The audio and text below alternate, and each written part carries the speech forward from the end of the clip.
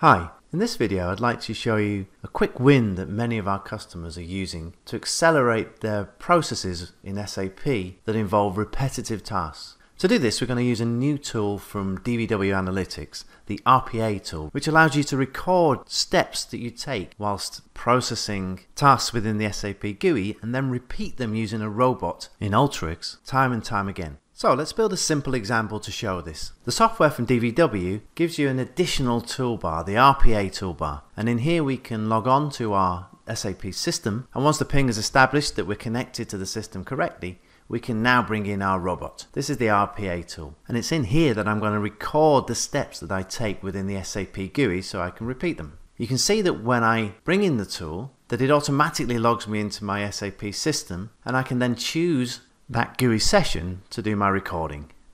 I hit the record button and then I can flick back to my SAP system and start. So I'm going to run transaction code VF03.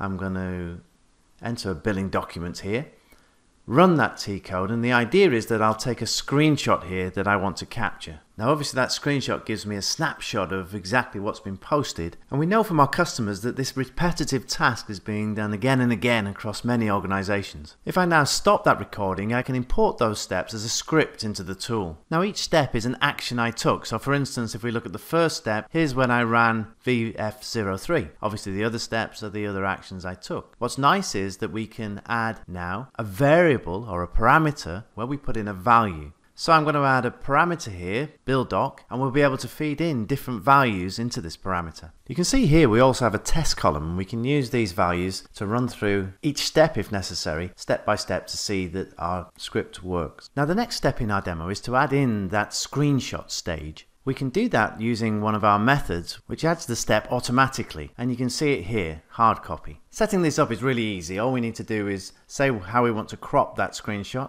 I'm going to leave it as it is, and also to add in a location where we want to save our file. I've saved one onto my clipboard here, and you can see that I've embedded in there our parameter buildDoc, so that every time we save one of these files it will have a different name. The last thing to do is to say which part of our script we want to repeat using the robot. Now it's all of the script in this case, it's a very simple script, and we can use flow logic. You see lots of options here, and in our case we want to use the loop option, which will iterate looping through that script. As we loop through the script, we pass the parameters into the de-anchor here in the tool, and to do this we're going to use another ACS tool to read data from the VBRK table, and we're going to pick out the billing documents that we're interested in and pass those into the tool so we can make our screenshots. This shows how we can really automate this process. So we look at the VBRK table and we just select billing documents. I'm going to create a filter on my payer, but of course I can use any combination of fields within the table to get the data I want. I'm just going to copy the header and data here to get the structure of the filter and then delete that filter, because we're going to use what's on the clipboard to create a text input file which will be a dynamic input for our filters into the table tool. So we right click onto the canvas to create a text input, and you can see here that the structure of our filters is maintained and we can add lines as we wish.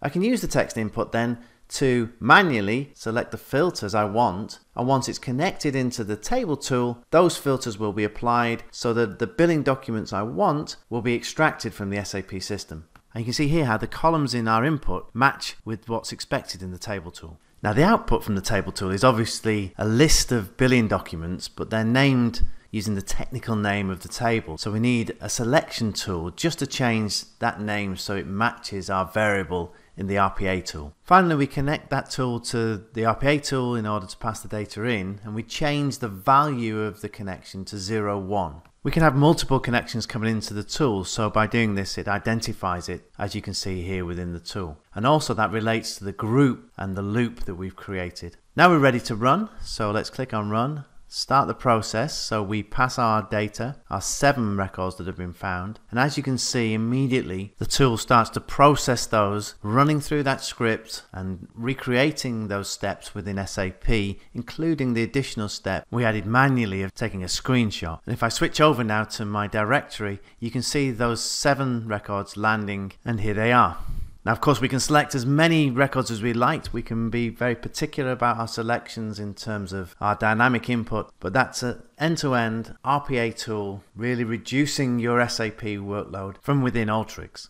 I hope you've enjoyed this video, and if you'd like to learn more about this or any other of our connectors, please visit our website on dvwanalytics.com.